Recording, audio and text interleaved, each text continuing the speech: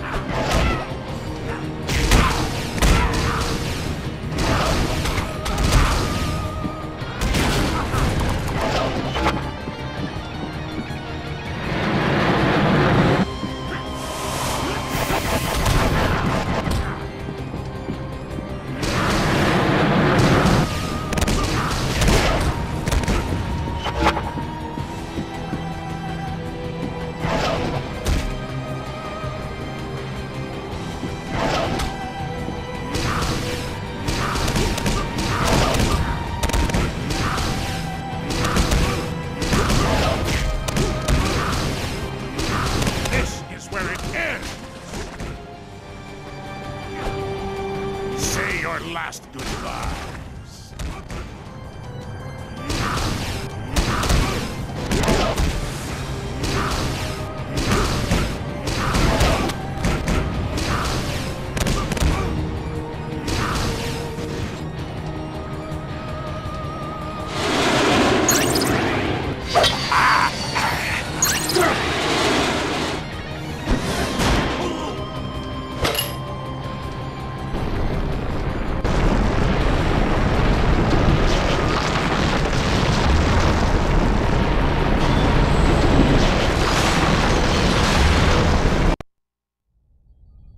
Attention, plumbers in Alpha Niner Tango, come in. Still can't get through? You'd think they'd want to know about all these alien bounty hunters showing up on Earth for some reason. Plumber communication channels are completely full of chatter. Let me see if I can hone in on what they're all so chatty about.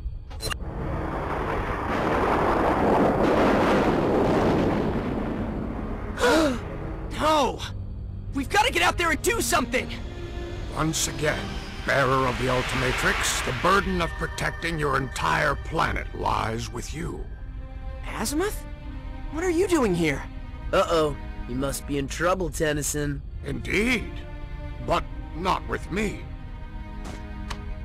With him. Who is it? A creature so powerful that even the Ultimatrix I created may not be enough to protect the Earth against it. We need to round up all the plumbers in the galaxy, form a protective brigade around the Earth. So they can fall, just as their noble comrades before them? No. Then what? There may be a way to temporarily enhance the power of the Ultimatrix. Great, do it! I cannot. But perhaps my ancestors can. I was not the first of my kind to pursue an interest in the sciences that led to my eventual creation of the Omnitrix and Ultimatrix.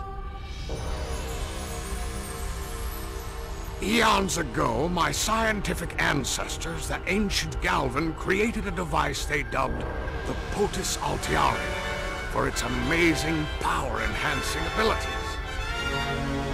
But power often corrupts. So, my people hid the Potus Altiari, the one place in the galaxy they knew it would be safe from any attempts to use it for evil. Earth. Because you knew ancient Earthlings had noble hearts, and would only ever use it for good. What planet have you been living on? We chose Earth because it's such a backward planet that even if the Potus Altiari were discovered, you primitive Earthlings wouldn't have any idea what to do with it. Now, where was I? Oh yes. Upon entering Earth's atmosphere, the Potus Altiari was torn asunder, each piece falling like a meteorite to a different point on your planet's surface. Huh. Reminds me of the Omnitrix crashing here back when I was a kid and found it. You Galvin sure are obsessed with sending your top tech to Earth. Kevin! What? I can't be the only one thinking it.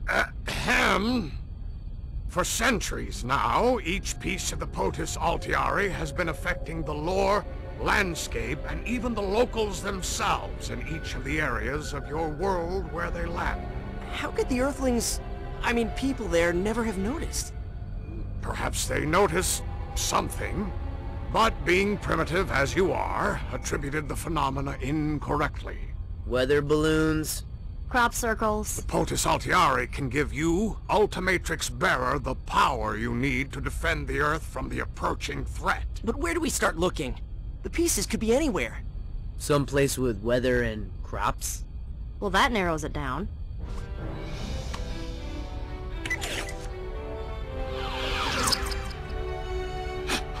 How is it you came to have a piece of the Potus Altiari? We thought it was just some dusty old alien artifact. The Vriedel brothers and Sunder were after it in Paris. Can I touch it? Enoch had another piece just like this one when I was fighting him back in Rome.